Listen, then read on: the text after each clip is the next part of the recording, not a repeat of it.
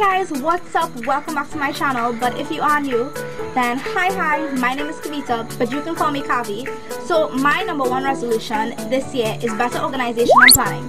So and I know a lot of you guys have that is really important to you too. So I decided to do this video on how I do my planning and organization. So if you want to see it, let's go. Some regular scissors. I have a stapler here. I have a smaller one. And I have a lot of washi tape and sticky notes. That is something that I definitely live on for planning, and glue and regular transparent tape. Now you don't have to go crazy for a lot of planning supplies, just use what you already have. The next thing for planning is pens. So I love a lot of colorful pens because I love a lot of color in my planner. It definitely motivates me to plan. So this is my regular notebook. This is how the front looks. It is the brand Trapper Keeper, and I love this regular pattern. I thought it was really nice. I put some washi tape at the edge so that the edges wouldn't fray because I didn't have contact paper. Then I added this little thing here with my pen. I actually stuck it, I hot glued it, and I like this. You could actually attach it into your binder. So on the inside I have some post-it notes here, regular sticky notes, some washi tape here, and my favorite quote right now, Harry Potter fan, yes, and I stuck it onto some gift paper because this was a really pretty gift paper. Over here I have my index, which is like the table of contents.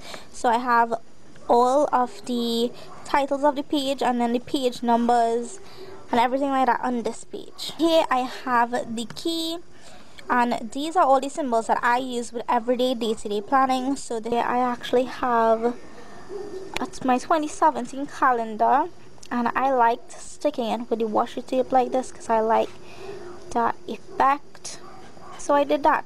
So here now I have all of my monthly things. So for each month I have the month on this side and I have important dates on this side. So for January, I'm not exactly sure how I'm going to write my month layout yet. So I have from day 1 to the last day. Then I have these here, which is Sunday, Monday, Tuesday, Wednesday, Tuesday, Friday, Saturday. And then I would put the days that I have appointments or the important days or anything else like that. And then I chose to decorate. January is my birthday month, so I chose to decorate it like this. But basically you could last year I did this January layout, this like this, and I didn't really like it because I didn't use it much. So this year I'm not exactly sure how I'm gonna do it. That's why for February I tried to do it like this, where I would just have all the dates and circle the important dates, and over here I would write it down. So February.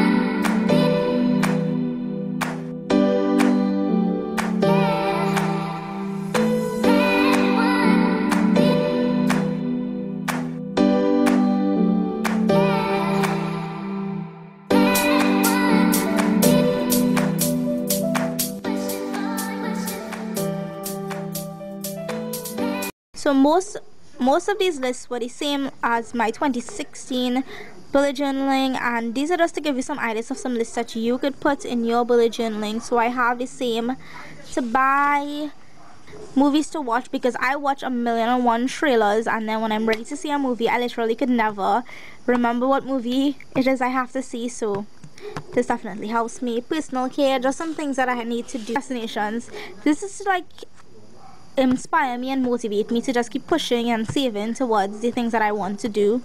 Jewelry planning. So lately I've been really into making handmade jewelry, so I decided to make this so that I would like keep track of the type of jewelry that I'm making and the cost and everything. I really want to try a healthy lifestyle in 2017, so I have a little fitness journal. I literally only have one page for this, and what I decided to do was I would put the date when I worked out, how long and whatever it is I did, and then I would put how I felt after that workout. I only did it for one page because it's just something that I'm trying, and I would actually definitely I would add more pages when I work out more, but I just wanted to use one page just to it's like a tester to see how I would really use this. I have here goals and steps. So this is my goals page where I would write down everything that I really need to accomplish. I actually got this idea from another YouTuber. So what you do is basically I put sticky notes onto your goals. You actually don't have to put sticky notes of your goals here, but this most important part for using sticky notes is the steps, so that when you do accomplish different steps, you could remove the sticky notes and just stick it back on when you have new steps that come closer to accomplishing your goal.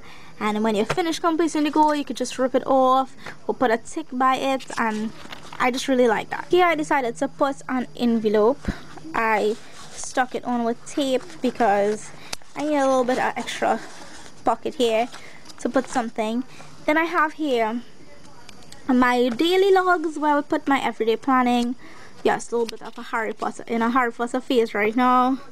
Have a little quote here. Love that quote. If you like Harry Potter too, you could probably give the video a little thumbs up.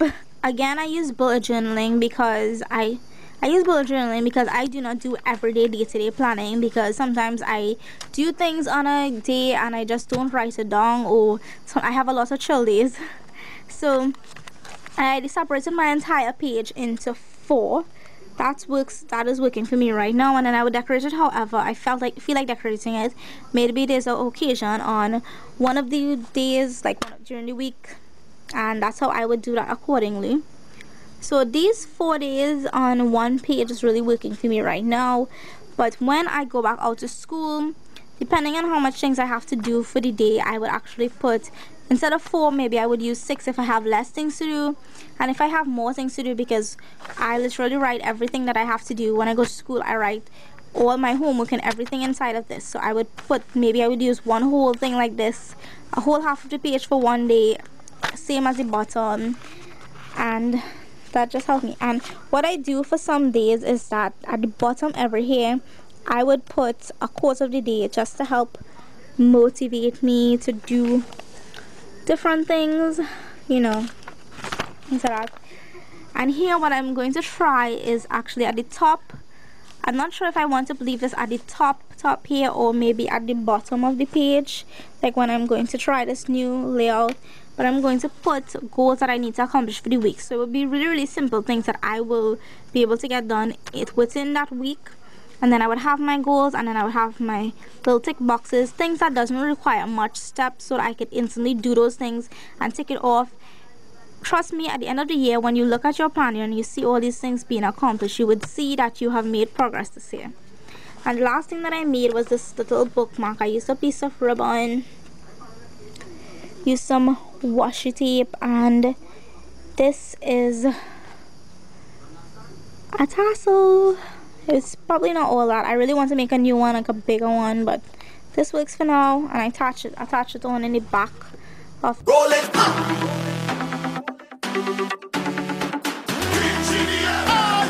Are you ready? So tip time. The quote that I like to live up to is, a champion is at his best when pressure is at its greatest. So when things are really tough, just think of yourself as that champion, so that you could be the toughest when things are the toughest. So thank you guys so much for watching. I hope that you enjoyed this video. Don't forget to comment below. You can subscribe right up there. You can watch my previous video on this side, and you can watch a video just for you on this side. So bye.